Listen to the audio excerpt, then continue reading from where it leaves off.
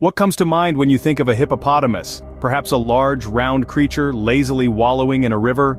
Deep within the waterways of Africa, the hippopotamus carves out its existence, a unique aquatic mammal unlike any other.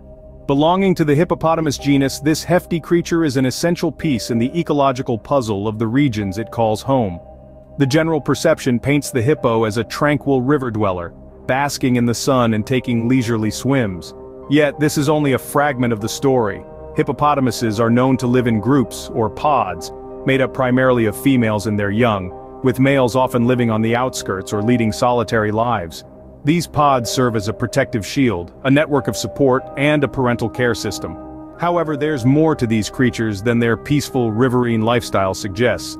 It's a tale of aggression and gentleness, a fascinating blend of behaviors that shape their interactions with their environment and their fellow creatures. But there is more to these creatures than meets the eye. Let's delve a little deeper. Hippos, much like us humans, value their communities. These river giants often gather in groups known as pods, usually composed of females and their young ones. The males, however, prefer to keep their distance, often seen on the fringes of these pods or leading solitary lives. Interestingly, these pods aren't just for show. They play a significant role in the life of a hippopotamus. You see, a pod serves as a fortress of protection, providing safety from predators for its members. But it's not just about defense. These pods also foster a nurturing environment, especially for the newborns. The young ones, under the care of their mothers and the watchful eyes of the group, learn the ways of their world. While these communities offer protection and support, they also trigger the protective instincts of these gentle giants. You see, when it comes to their pods, hippos stand as vigilant guardians, ready to protect their own at a moment's notice. When it comes to protecting their own, hippos can turn from gentle giants into fierce protectors. This change in demeanor usually takes place when they or their group are perceived to be under threat. Now, imagine the tranquil surface of the water being disturbed as a hippo leaps in, a display of strength and territorial assertion.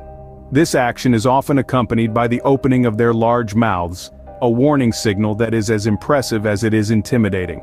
And let's not forget about the loud warning sounds they emit. These vocalizations echo across the water, serving as a clear message to any potential threats that they've strayed too close to the family. Despite their calm and often gentle nature, hippos are not to be underestimated when they sense danger. They are, after all, one of the most dangerous animals in Africa. However, this aggression is not the only side of the hippo's behavior. Despite their reputation, hippos are not always the aggressive beasts they are made out to be. There's a softer side to these giants, evident in their social interactions. They engage in communal swimming, body contact, and tender relationships with their offspring.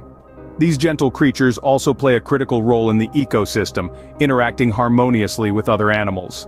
They contribute to the balance and biodiversity, ensuring the richness of nature is upheld. This gentleness, however, needs to be nurtured and protected. The conservation of these gentle giants is a responsibility we all share. We must prioritize protecting their aquatic habitats, the rivers and lakes they call home.